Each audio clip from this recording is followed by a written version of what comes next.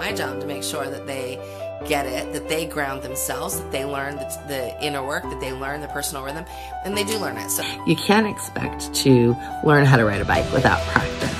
You can't expect to learn how to ski without getting on some skis and actually doing the work, right? You can't just watch people skiing and go, oh yeah, now I know how to do it. This is the same.